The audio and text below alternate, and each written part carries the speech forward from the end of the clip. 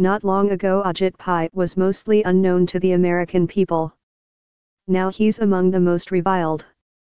The reason, as Federal Communications Commission Chairman, he has led the charge to end net neutrality rules.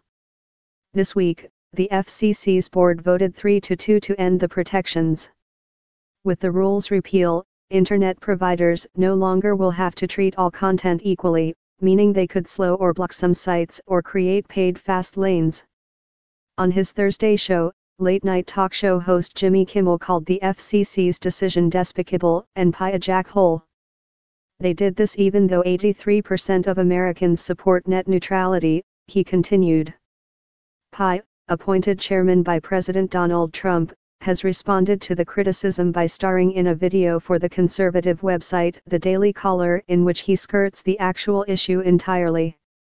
In the video, he insists that the FCC's goal is to restore internet freedom and that after the ending of the Obama-era regulations you'll still be able to shop online, upload photos of your dog and do the Harlem Shake. Wrote The Daily Caller, "You may not agree with Pai on everything, and we expect he will get some hate for this, but you got to respect a guy who does the Harlem Shake in 2017. Sure enough, Pai has received plenty of negative reactions to the video. The AV Club, for one, called it a bit of textbook smug ASSH, gloating that's straight out of the playbook of his boss, Donald Trump. Tech site Gizmodo was astonished that, in his attempt to win friends and influence people, Pai had decided to resort to his time-honored tactic of being incredibly condescending.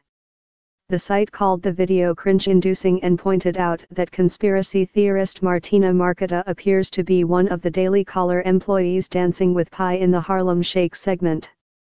Marketa, write Gizmodo and BuzzFeed, was a prominent proponent of the alt-right Pizzagate hoax that claimed a restaurant in Washington, D.C., was the hub of a child sex trafficking operation run by Democrats.